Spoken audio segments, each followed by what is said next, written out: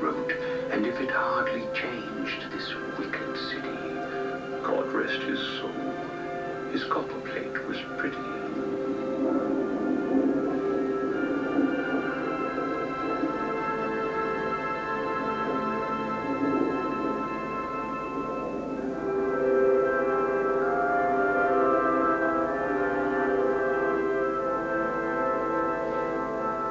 Art has now become a symbol. He's not a human being anymore. He's a symbol of a lone person who wanted to project our thought out to the universe. Arthur Stace, curiously, has gone into a kind of eternity because of his word, and his act has lived through time. It's passed through time into another manifestation of Sydney, and so he curiously has perhaps achieved eternity.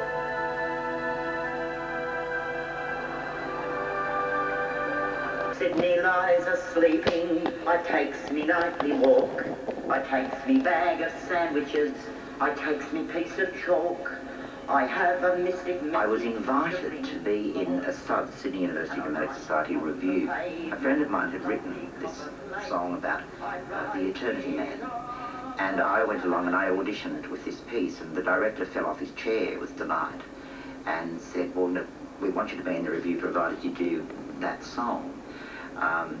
And so I sort of dressed up in a grumpy raincoat and a little hat pulled up. Not as a dirty old man, not at all. I mean, we were aware of the sort of the sympathy for the fella. And I remember I had a little brown paper bag because there was the line about I takes me nightly sandwiches, I takes me piece of chalk. And I wandered on stage and I sang the verse, and then I got to the chorus, and the minute I hit the word eternity, the audience just went bananas. Eternity,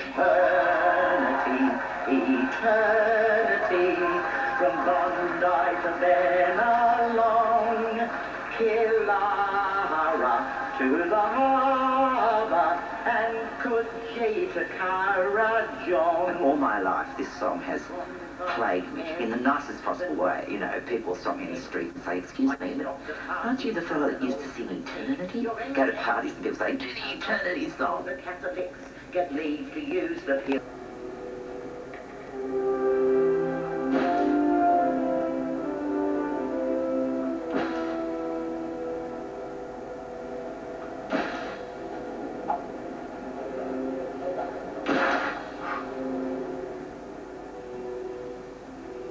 Constantly in the paper there was a picture of him.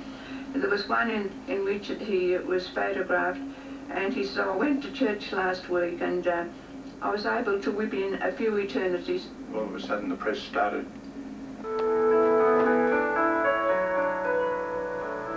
When the energy of the